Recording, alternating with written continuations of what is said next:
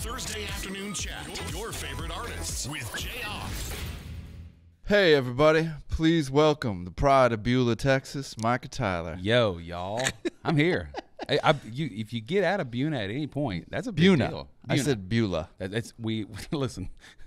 The fact that we are being recognized in some form or fashion is a real. I'm the ambassador of the town, so this is going well. Okay. It would be a fun bit sometime. We have a Josh Baldwin Day on this show. Oh, come on. December 19th is Josh Baldwin Day. Now, his hometown of Albemarle, North Carolina, does not recognize it yet. We in the Southeast have started it, hoping it will spiral. So maybe we need a Buna, Texas Day, Micah Tyler. Listen, the big day in Buna, Texas, is the second Saturday in March. That's the Redbud Festival. Okay? The Redbud. So it's a little pink bush kind of tree. Yeah. And we're an unincorporated township. We're not a city. Okay. But the only time that we ever get some sort of a figurehead position, there's a Redbud King and Queen every year. Oh. I'm still young. I still have plenty of time, but is there an age? I am building a resume right now. I've lived there my entire life, married a high school sweetheart. She was a school teacher there. So we're trying to get to the point where at some point, perhaps I could spend time on the throne of the Redbud King. Because there's no actual power to it, but right. you get to ride in the parade and stuff. Oh yeah. Fun. Now, if you get king, but your wife doesn't get queen, do you still go? It's a package deal. Oh, okay. But if they were for some reason they decided to bust it up, I'm not going to pass up the king. Sorry, honey. Sorry, babe. You listen. I'll leave you a seat at the table. Look, I didn't vote. The people voted. Yeah, it's true. The Chamber of Commerce just deemed me worthy. I pulled the sword out of the stone. We're here, but this is good. I will fly out for this, by the way. Okay. If it happens. When it happens. You have to fly into Houston, drive 2 hours, but still, there's no airport. I don't know. Maybe I'll do it. Now we're talking. The EP came out earlier this year from Micah Tyler. Also, we've got a book to talk about. Yeah. Walking Free. That's it. To set you up with just letting us know about this, I want to start with the first question, sort of about the book. Great. First of all, I have 2 copies that got sent to me of Walking Free, and I came up with this, I know Micah's coming in, so I'd love to give away the 2 copies of this book and have you just kind of doodle here, arrow to this point or arrow to this. Oh, you're going to love this here. Like personalized notes from Great you. idea. And then sign it and we'll give it away. And then this morning I left it on my counter. That's great. But if it's the thought that counts. Yeah. So if somebody gets one and there's no doodles in it, just know that there would be some in there if you would have remembered it, and it'll probably mean the same. These are special. I thought about doing something cool with these. If it's the thought that counts, then you're welcome. You should love this. Right? Before we... I would just want to, before you tell us about Walking Free and how this all came to be, I am just kind of curious about this because I had this, I don't read books. Yeah. I know how to read, but it's barely. I get it. Yeah. And so I started writing this. It was this idea that, I don't want to give away the whole thing, but this is about your book, not mine, but I've started the process of just going, okay, I got this idea. I feel like it's from God and it's very deep and personal and it's to help me. But I'm thinking, when this is done, I have no clue where to go with this. Like, I'll finish it. Here's all the passion poured out, like you making an album. Right. And then it's done. And it's like, am I going to end up at Kinko's and stapling this thing? Making copies. Selling it out of the back of my truck. Here's my book. Yeah, sure.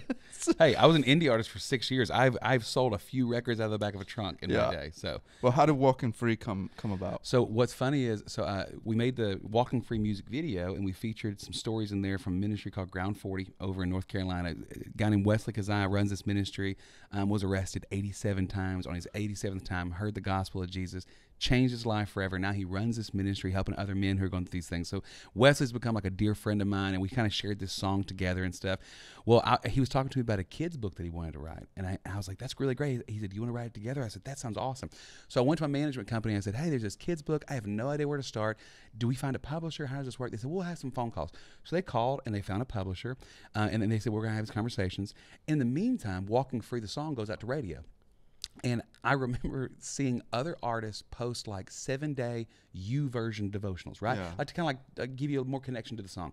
And I was like, well, I would like to do something like that. That feels like a fun thing to do. Yeah. So I called the management company. And I said, hey, look, 7 steps towards walking in the freedom of Jesus. What if we did like a YouVersion thing and said, that's a really good idea. I said, each day is a step, and a step means this, and you're like, go through some things like, that's a really good idea. I said, great. I said, I don't know how to do it. Can you find that out? They said, sure. In the meantime, I'm going to Nashville to go start a tour about a year ago. And the management company says, hey, we've got a publisher who's really interested in the book. Why don't you come in and we'll talk about it? I said, great. I show up believing that we're going to talk about a kid's book. And when I sat down, they gave me this little like pamphlet and it said Walking Free Devotional. And I was like, this is not, what is this? They said, it's the Walking Free book. I was like, well, that's not one that I thought we were going to write. Yeah. So, but they started talking to me about like, we love these steps, but maybe we could do 40 steps and really walk through it. And so it kind of just turned into me going like, I feel like that they said, can you do more than 7 steps? I was like, well, there's a lot of steps towards walking the freedom of Jesus.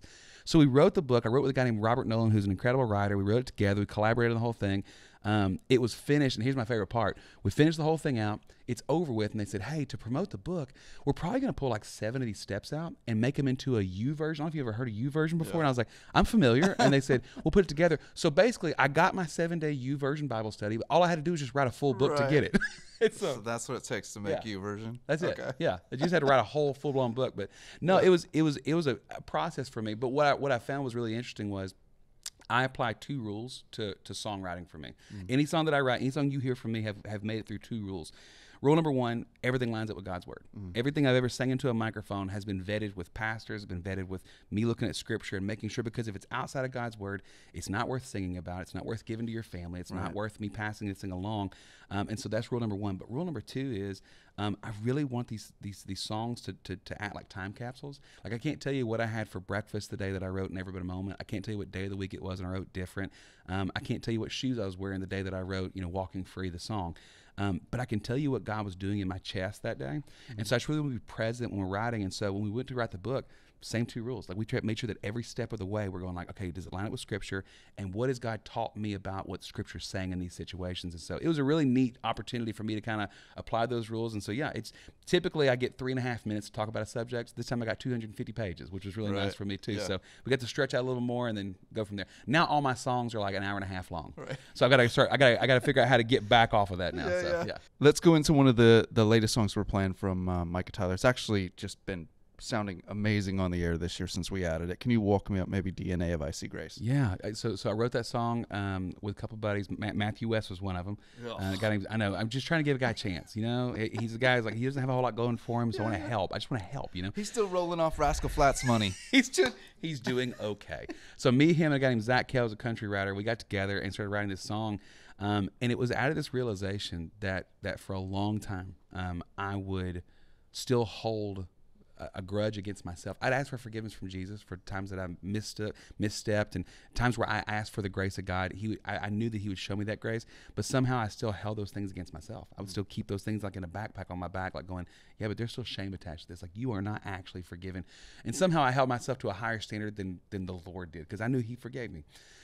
But I See Grace comes from me going like, man, but the longer that I walk down this road with Jesus, the more I can look back and see things from his point of view. And so now I look back, I don't see the shame, I don't feel that pain or the sting. I see his forgiveness and I see his mercy and I see a grace that is greater than all my sin. And so this is just that anthem that no matter when I wake up in the morning, I'm not trying to figure out where I'm going to fall that day or what, if I mess up, then it's a failure of a day. I go, God, I just want to see your grace all over everything we're doing here. And so it's been a really fun anthem that people have really kind of thrown their feet into the shoes of and really like running this song. It's been really exciting to go out there and share it. I love when we get to not just play the single that the audience has been hearing for a while, but to actually share a new song. The song is called Praise the Lord from Micah Tyler. Is there something we need to know about this anthem? Yeah, you know what? Praise the Lord is a very generic phrase. Like, it's been used a ton. It's like hallelujah, it's amen. It's like these things that we hear all the time. My dad used to put PTL on when he'd say goodbye in a letter. I'm telling you. But the thing is, there's something really, really profound about that statement, because there is a Lord worth praising. I love the scripture that just says it has 2 promises connected to both sides of it. And the first promise is hard. The second promise is such a relief. First promise, in this world there will be trouble.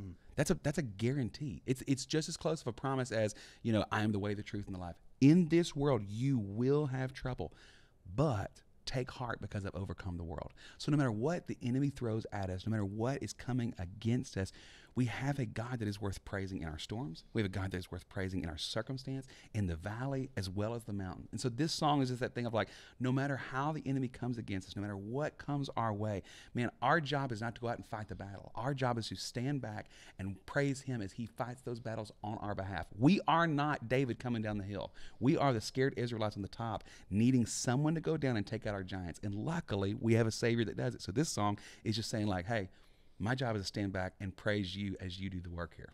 Micah Tyler is my guest. Always great to see you. I know you're Texas, we're Florida, so we don't get to cross paths, but it's always wonderful when I feel like we we're do. cousins, though, right? Yeah, Texas yeah. and Florida are kind of like, we're close enough. We would be the first to create our own republic. That's right, yeah.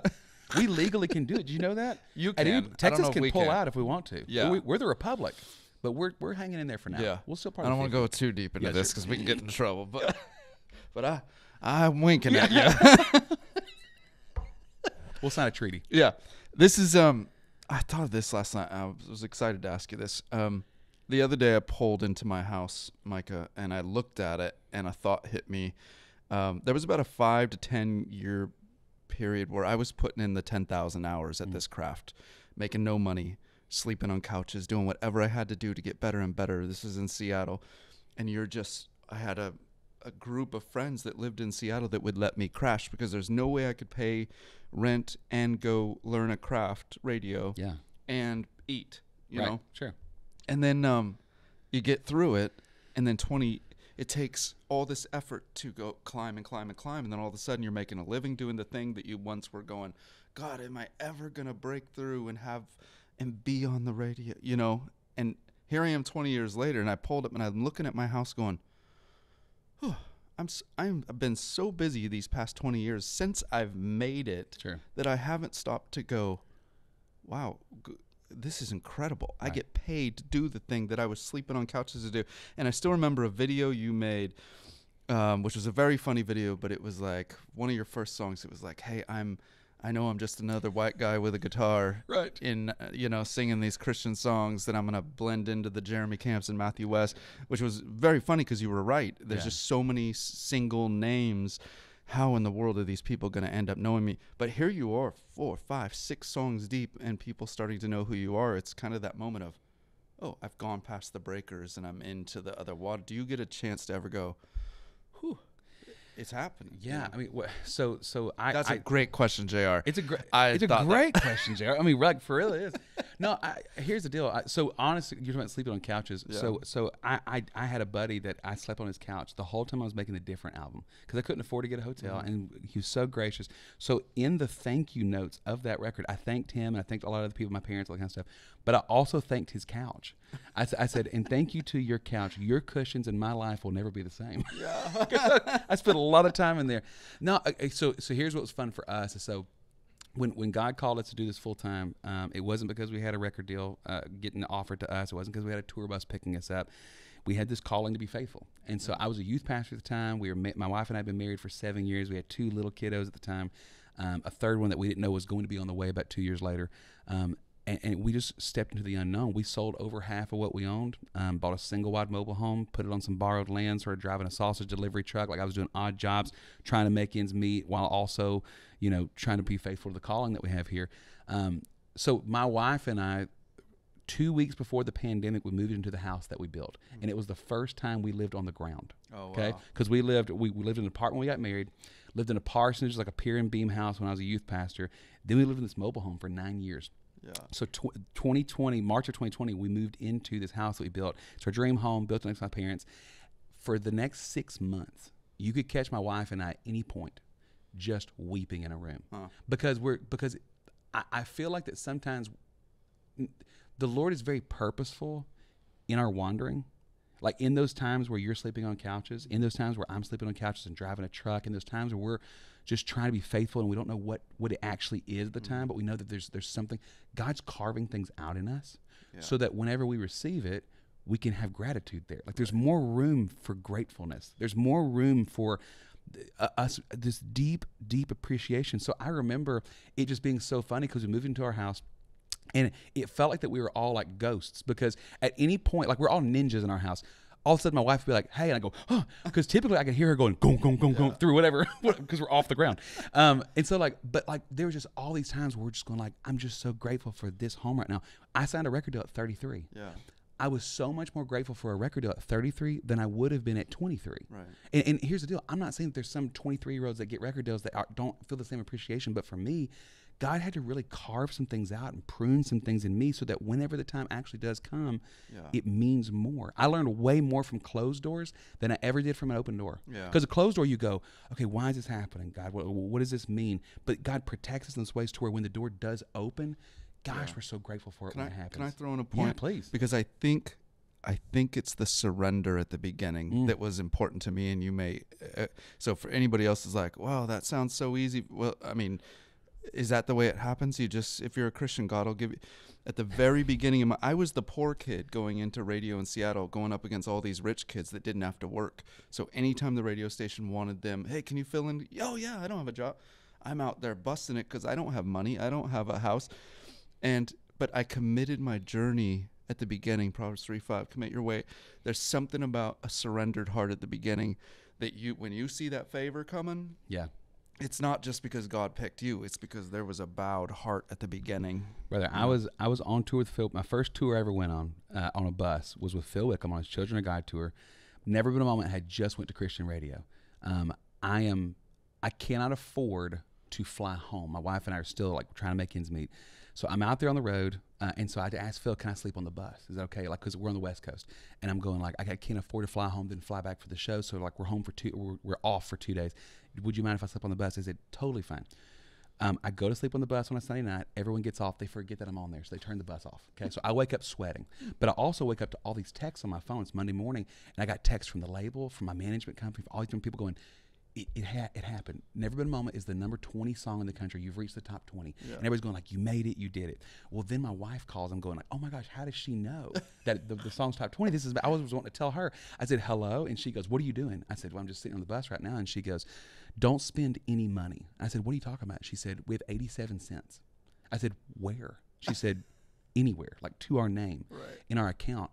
And I just said, oh, okay, yeah, no, are you okay? She goes, yes, I accidentally paid a bill early, but so we're not in the hole yet, but I've got groceries, we're okay here. I said, that's totally fine. So I had a $20 bill in my pocket from merch. I walked half a mile down the road to a Food Lion.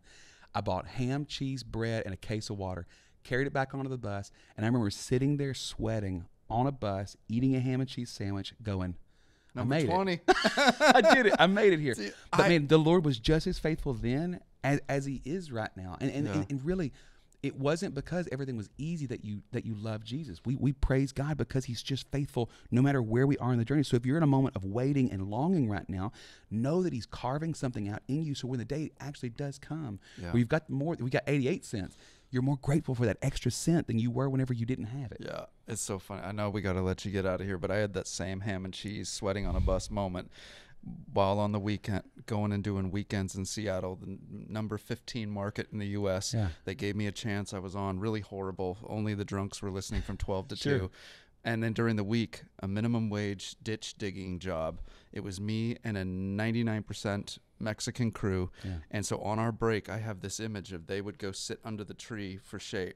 And I was under a different tree because I spoke English. So I'm alone under this tree. They're all together under this tree talking and eating. And I just remember looking down at my hands, blood from digging ditches for 4 hours for minimum wage. And on the weekend, I was going and being this radio, but God was, like you're saying, those were my moments of surrender of if this is going to be given to me, if the Lord builds the house, it's him. If the watchman labors, and Absolutely. And it was this great moment of just sitting there going, okay, this is not of me. Because but all we can do is be faithful to those moments, though. I can't reserve my faithfulness for God. If you'll just give me this, then I'll be faithful. Because maybe God's really testing your faithfulness right now and building something in you. So when those times when the station does say, hey, we're going to put you on when everyone else is awake, then you're prepared because you've done the work in those moments. So no matter where you are in the process, if you're grinding those things out right now, know that God's building something. Everything's purposeful. And maybe when the time comes, man, your faithfulness will be grown in a way where maybe you can be faithful to another moment down the road. saying goodbye to Micah Tyler. Don't forget Walking Free. The book came out earlier this year, and the EP came out in April from Micah Tyler. And you've encouraged me here to give thanks to you. Thanked that couch on one of your albums that helped you make it. So I would like to say right here, Ryan Wilson at Seattle Pacific University, thank you for your couch. Jeff Bodie in Shoreline, thank you for those 4-year-old Hot Pockets in your freezer that nobody would touch but kept me alive. That's it. Sustenance. Always great to see you. You too, bud. Thanks. The Thursday Afternoon Chat. Your favorite artists with Jayar.